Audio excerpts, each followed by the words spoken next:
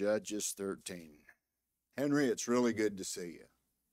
I popped over the other day to see you, but you were busy or gone, but it's good to see you.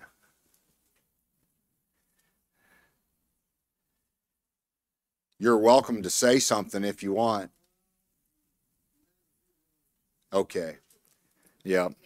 Runs in the family. Eugene's the same way. But not Caroline.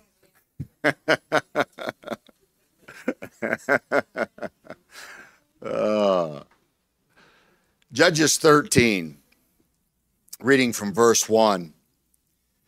And the children of Israel did evil again in the sight of the Lord, and the Lord delivered them into the hand of the Philistines 40 years. And there was a certain man of Zorah, of the family of the Danites, whose name was Manoah, and his wife was barren and bare not. And the angel of the Lord appeared unto the woman and said unto her, Behold now, thou art barren and bearest not, but thou shalt conceive and bear a son. Now therefore beware, I pray thee, and drink not wine nor strong drink, and eat not any unclean thing. For lo, thou shalt conceive and bear a son, and no razor shall come on his head, for the child shall be a Nazarite unto God from the womb. And he shall begin to deliver Israel out of the hand of the Philistines. Then the woman came and told her husband, saying, A man of God came unto me, and his countenance was like the countenance of an angel of God, very terrible. But I asked him not whence he was, neither told me his name. But he said unto me, Behold, thou shalt conceive and bear a son, and drink no wine, nor strong drink, neither eat any unclean thing. For the child shall be a Nazarite to God from the womb to the day of his death. Then Manoah entreated the Lord and said, O my Lord, let that man of God which thou didst send come again unto us, and teach us what we shall do unto the child that shall be born. And God hearkened to the voice of Manoah, and the angel of God came unto the woman as she sat in the field, but Manoah, her husband, was not with her. And the woman made haste and ran and showed her husband, and said unto him, Behold, the man hath appeared unto me that came unto me the other day. And Manoah arose and went after his wife, and came to the man, and said unto him, Art thou the man that spakest unto the woman? And he said, I am. And Manoah said, Now let thy words come to pass. How shall we order the child? And how shall we do unto him? And the angel of the Lord said unto Manoah, Of all that I said unto the woman, let her beware. She may not eat of anything that cometh of the vine, neither let her drink wine or strong drink, nor eat any unclean thing. All that I commanded her, let her observe. And Manoah said unto the angel of the Lord, I pray thee, let us detain thee until we have made ready a kid for thee. And the angel of the Lord said unto Manoah, Though thou detain me, I will not eat of thy bread, and if thou wilt offer a burnt offering, thou must offer it unto the Lord. For Manoah knew not that he was an angel of the Lord. And Manoah said unto the angel of the Lord, What is thy name? And when thy sayings come to pass, we may do thee honor. And the angel of the Lord said unto him, Why askest thou thus after my name, seeing it is secret?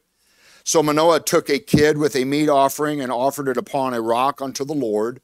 And the angel did wondrously. And Manoah and his wife looked on. For it came to pass, when the flame went up toward heaven from off the altar, the angel of the Lord ascended in the flame of the altar. And Manoah and his wife looked on it and fell on their faces to the ground. But the angel of the Lord did no more appear to Manoah and to his wife. Then Manoah knew that he was an angel of the Lord.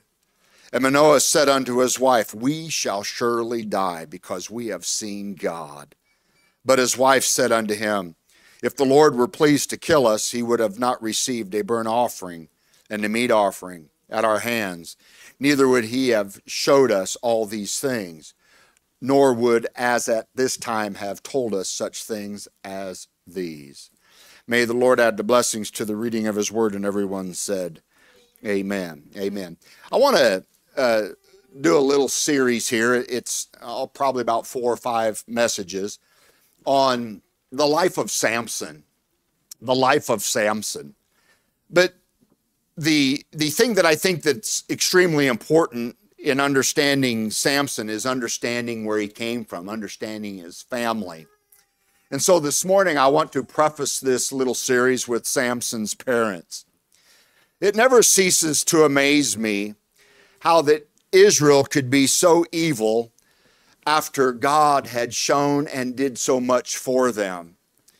It just seems that over and over and over again, when God would do supernatural things for them, from the moment of their conception as a nation, coming out of Egypt land, going through the Red Sea and all the miracles in the wilderness, and yet they continuously murmured and complained, and at times they did gross evil in the sight of the Lord. Joshua, which is the book before Judges, he records the inheritance of the Hebrews as a land that God gave them to possess. You remember Moses had died, and now the mantle was given over to Joshua, and he was going to take the Hebrew children or the nation of Israel into the promised land for their inheritance. Whereas Judges, the book of Judges, tells us of their inheritance despised and the constant failure of the people. There's nothing more disheartening when something is given to somebody and they don't cherish it. They don't hold it carefully, but they despise it. God basically introduced himself to mankind through the Hebrew people, Israel. But then when we consider those today whom God has done so much for, knowingly, they still distance themselves from their Creator because of the evil passions that they still cling to in life. Samson's predecessor was Jephthah. And Jephthah delivered Israel from the Ammonites. And you can read all this at your own time in Judges chapter 11. But his career as a judge was decidedly mixed. He was known to hang out with a company of worthless fellows in Judges 11:3. And the Bible does say very clearly here, let me just read it, that then Jephthah fled from his brethren and dwelt in the land of Tob, and there were gathered vain men to Jephthah, and he went out with them. Bad company corrupts good manners. And so we see this man going out and establishing himself with vain men that were not an asset to his life as a king and as a man of God. But his career, as it continued on, he did some strange things. If you recall, I think one of the most horrific stories, it ranks amongst many others, I guess, but this one really stands out to me, where they were at war with the Ammonites, and he said, Lord, if you'll give the Ammonites into my hand, I'll make a sacrifice, whatever comes through my house, whatever comes through my door, that will I offer. Well, sure enough, God turns the Ammonites over to him. There was a great victory for them. And as he entered into his house, the first person to walk into his house was his only daughter. So this rash vow that he made was incredible. I mean, it was, and I can't speak for him. Why would a man make such a vow? And she said, Dad, I'm giving you my paraphrase, but let me go and run for 2 months, bewailing my life and my virginity. And then she came back and he did what he was supposed to do. He offered her. Jephthah was just one of those people that that as a judge, you know, and a lot of the judges, I think there were around 16 of them, you know, they didn't do very well in their office. Matter of fact, Jephthah went to war with the tribe of Ephraim, and I want to say it was like he killed 45,000 of them, of his own people.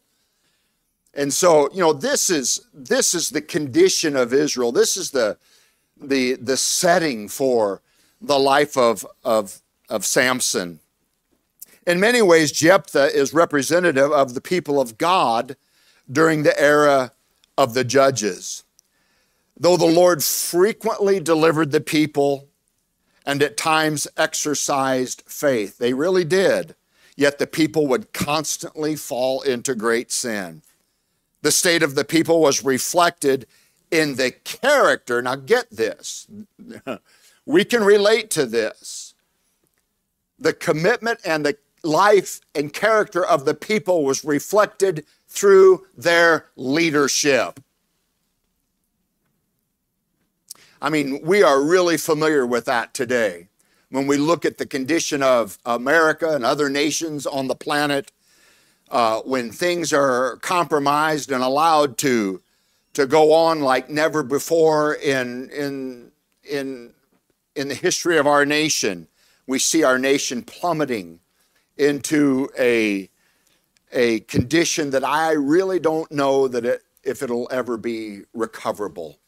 I just really don't see it. And I'm not trying to be a pessimist here, but we might get a little reprieve, but I don't think we'll ever recover from the degradation that we've already experienced over these past few years.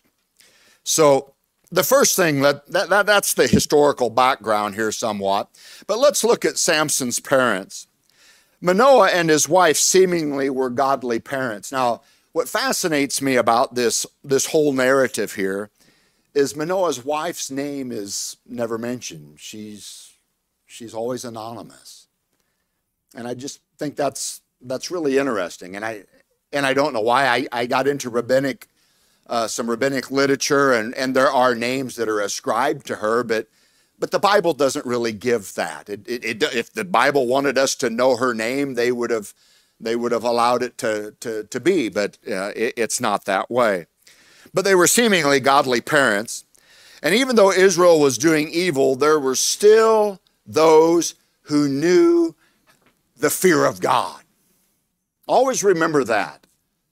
Whenever it seems like the majority of the people are doing things that are contrary to Scripture, contrary to the kingdom of God, always remember God's always going to have a people. They'll always be there.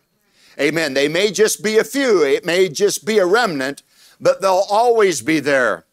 One of my prayers, and I want to say I do this daily, but probably 99% of the time I do this. But when I pray for Israel and when I pray for America, I'm always reminded of Elijah when he pronounced judgment on Ahab and Jezebel, and then she wanted his hide on the wall, and so he ran and he ran out into the wilderness and said, Lord, there's nobody who wants to serve God but me. And the Lord spoke to him and said, there's still 7,000 that haven't bowed their knees to the way of Baal. I use that when I pray for our own country because I know that America is so big, amen, and there's so many beautiful people in this nation, amen, that it far surpasses 7,000 people, amen. There's a lot of good people that live in this country that know how to serve God and have a relationship with Him. I believe that judgment is one of the reasons why it's held back, is because God's people in this nation, amen. But we see that with Manoah and his wife, the Bible says that she was barren. She didn't have any children. And the angel of the Lord came and visited her and told her that she was barren no more. And so, once again, what an interesting visitation. But from his birth and long before his birth, the gifts of God were simply showered upon the life of Samson. One of the contemporary historians, Josephus, says this about Manoah. He was a person of such virtue that he had few men his equals, and without dispute, he was a man of principle in his country. It's also been said that Manoah's wife had such beauty that she far excelled her contemporaries. She is included among the 23 truly upright and righteous women who came forth out of the history of Israel. Not only was Samson separated unto God from his mother's womb, but in order to make his separation and dedication both sure and easy and natural to him. Now listen to me. His mother had to be separated and dedicated to God first. Now I know we had Mother's Day here a couple weeks ago, and we got Father's Day in a couple weeks, but we're going to call this Parents' Day this morning. Amen. There's so many times that when we as parents, we want our kids to love the Lord and with all their heart and soul and mind, but the parents don't want to pay the price for the example for their children to see. It's quiet in here, but it's a fact. We want our kids to be something that we are not. But that wasn't the case with Manoah and his wife. They had to be dedicated to God first. Of all that was said to this woman, twice there was a caution. The angel said, beware, beware. And if only mothers knew the depths of their influence with their children. If only mothers could get a hold of that. The influence that they have with their children. I've always taught and lived and preached that there is a relationship that my wife has with my children that I simply cannot have. And I've tried to have a good relationship with my kids, and I feel I do, I really do. But my wife has a maternal bond with them that I can't have. Amen. But it's challenged me as a father to step up to the plate and try to be as close to my kids as they were growing up as I possibly could. Amen. Dr. DeWitt Talmage, a clergyman, a very, very good preacher, said this, quote, 120 clergymen that were together began to share their conversion experiences, and 100 out of 120 assigned their conversion to their mother. End of quote. That's impressive. It really is. And so it's very important that you mothers in here understand the influence that you have with your children. I laugh sometimes. I do. When, we dads, and I can speak from the past, but, when I disciplined my kids or something, it was my wife that they always ran to.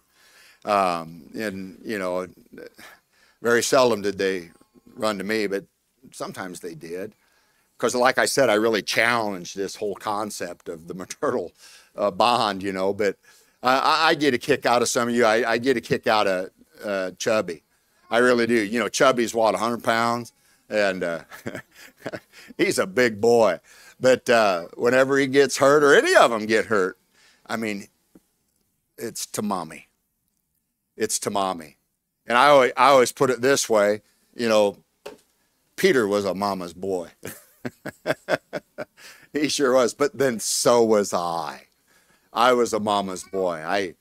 I really love my mom and my father. Matter of fact, I remember when Debbie and I, just in the first couple of weeks that we got married, my mom would call to see what we were eating for supper or something like that. How are you doing? And my wife just, that was new to my wife. Amen. But, you mothers in here have a tremendous influence on your children. that we dads do not have. But I like Manoah's approach. I like how he prayed. In verse 8 of chapter 13, Manoah said, after his wife comes and tells him what happened to her, then Manoah entreated the Lord. In other words, he prayed. And he said, O my Lord, let the man of God which thou didst send come again unto us. Not just to her, but unto us, and teach us. And teach us what we shall do unto the child that shall be born. God grant us this one request. Teach us. Teach us how to raise that which you're about to give us and bless us. What a beautiful prayer. If the Lord tarries, wouldn't it be great to see these children here in this church be used of God to deliver others from evil? Because that was what Samson was born for, a deliverer of Israel. Why do we have so many children? People ask a couple times when our kids were really small. And it wasn't that I just wanted to keep having kids, but my personal mindset was I want my kids to have a positive impact on an evil world. That's why I wanted so many kids. To have an influence on society. The whole purpose of Samson's life was to help Israel. It's interesting, the Bible teaches us that God hears Manoah's request, and then he reveals himself again in verse 9. And there's a couple of lessons to be learned here over his request. Teach us. The Bible says in Psalm 127:3, children are an heritage of the Lord, and the fruit of the womb is his reward. If we parents only understood what children are to God. Amen. These children are good. The ones that we have here this morning. They're good kids, each and every one of them. But you can only go so far as a parent in rearing them in the natural. What you need to do as a parent is to ask God, would you please teach us how to raise them spiritually? Because that's where the rubber meets the road. Amen. You don't want to raise them just because you love them and because it's the moral right thing to do. You want God to teach you to do it right. If you can have the desire to do that, seek God. I need wisdom. I mean, my kids can attest to this. When they were little, I'd set them on my lap and say, you've never been a kid before? I've never been the father of a kid before. So this is trial and error. When they got older, I'd set them on my lap. You know, you've never been a teenager before. I didn't set you on my lap as a teenager. But you've never been a teenager before. And I've never been the father of a teenager before. This is all trial and error. But what I meant by trial and error is seeking God, amen, as to how to raise each and every one of you. And then it came a time when when my kids turned 18 years old, every one of them have been dedicated to the Lord as a child. But when they turn 18 years old, my wife and I would take them out to dinner and would bring just that one child up here to the altar and rededicate them to the Lord as an adult. Because we want to know how to do it right. How to do it right. God hearkened to the voice of Manoah. Now here is something very, very rich for you husbands here. I think this is beautiful. This is one of those gold nuggets. God hearkened to the voice of Manoah, to the husband. But God shows himself to the woman, his wife. Did you get that when we read the narrative? Manoah asks and prays to God, but God seemingly circumnavigates Manoah and speaks to his wife. I think that's beautiful. The point is this: if we husbands, if we fathers can petition God on behalf of our children, God will reveal it through the wife because of her association with her kids. Oh yeah, it's real good. That's why it's so important that we fathers keep our wife before the Lord. Because God will give her what she needs to rear those kids. Because God also knows that she has a relationship with them that a dad simply doesn't have. In 1 Peter 1:7, let me show you the profundity of this whole concept. In 1 Peter 1:7, Peter says, "Likewise, ye husbands, dwell with them according to knowledge, giving honor unto the wife as unto the weaker vessel, and as being heirs together of the grace of life, that" what? "Your prayers be not hindered." So I've got to do the best that I can, amen, to dwell with my wife, even as there were times I'd come home from work and she'd just be standing out there on the porch and she'd have that wooden spoon and she'd say, "It's your turn."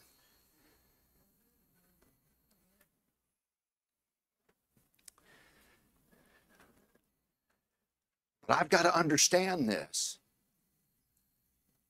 I've got to be on the same page with her. Because if I'm not, that means my prayer life is going to be hindered. That's exactly what it says. It doesn't take a commentary to interpret that. Your prayer life will be hindered. Manoah prayed and God spoke to his wife, and then Manoah offered the sacrifice. It's always the man of God that should take the initiative. Now, you men, listen to me. It's your house. You're the priest. Man up spiritually and take the leadership of your home. Do it. If you don't do it, this isn't going to work. It's the man. Amen. It's God's order for leadership in the home. Manoah stepped up to the plate and said, "Well, we'll offer a kid. We'll offer a goat." What does sacrifice mean? Giving up something because of a sincere desire to draw closer to God. Hallowing a certain place for his service. Man, I hope you men in here have a special place where you meet with God. And when Manoah is done, the angel in the flames of the sacrifice ascends into heaven in the midst of the flames. And Manoah says, "We're all going to die because we've seen God. We're going to die." But it's the wife. You have no idea how many times in the life of my wife and I, in our marriage, in the ministry of 41 years, where my wife has been the stability in our relationship, in my relationship with God. She had the right thing to say at the right time.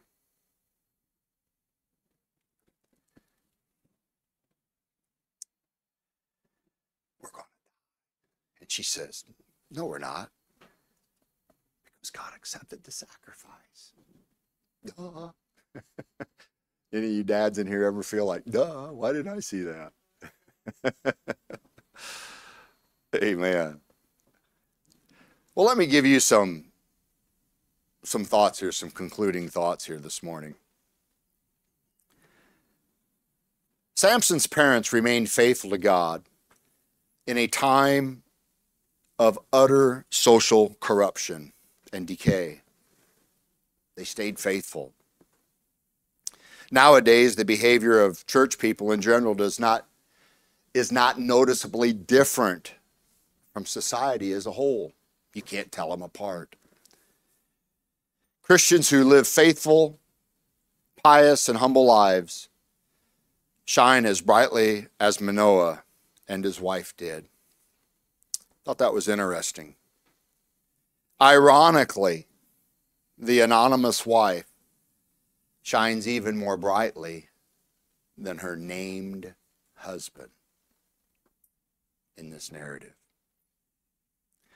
Manoah's wife came to him with a fantastic story. Now this is good. Here's another nugget. She said, honey, man, did I have an experience. You know, there's other women in the Bible that had experiences. You know, Abraham's wife, Sarah, when she, 99 years old or 100, and they said, you're going to have a baby, and she laughed. She said, you got to be kidding me. It ain't going to happen. And, Mary Magdalene, she had her own fantastic story. And what a difference it was. But here's the thing that I enjoy about this. Manoah believed his wife immediately. He just did. Because he trusted her spirituality. Therefore, when he heard his wife's news, he immediately prayed for guidance. How many of us here today pray only after we are headed out in our own direction and run into trouble? Not Manoah. He took it seriously. Oh God, teach us how to do it and to do it right. And if you'd come to the piano this morning, let me leave you with this thought-provoking question here this morning. As a parent, what kind of desires do you have for your children as they grow up? What are you pushing them towards? Fame and fortune? Or the kingdom of God? You know, as I was studying this and looking at it, I couldn't help but think of Ben and Naomi Baker and David and Alicia Lloyd, raising their children in the ways of God, only to see their lives conclude as martyrs. As martyrs.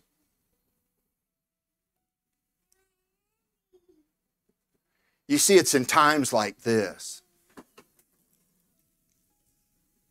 I'm sure they're hurting.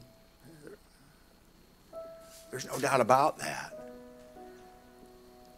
But we must believe in the providential care of God. God does things with us, our families, people that we're close to, a wife,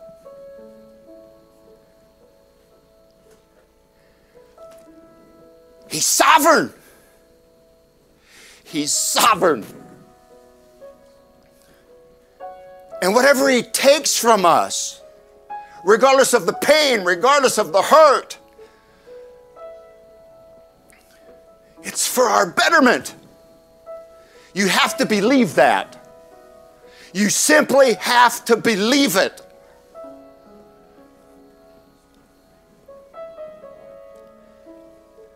Believe it. Because he's God.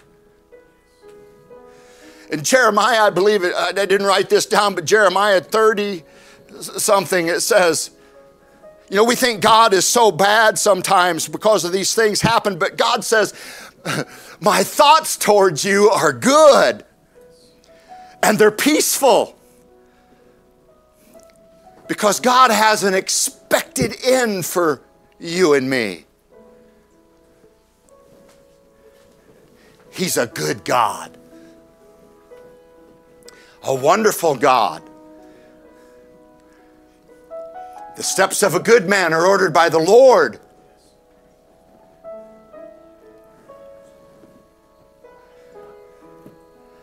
Yeah, there's pain and there's sorrow. But I can conclude with the undisputed fact that God is sovereign.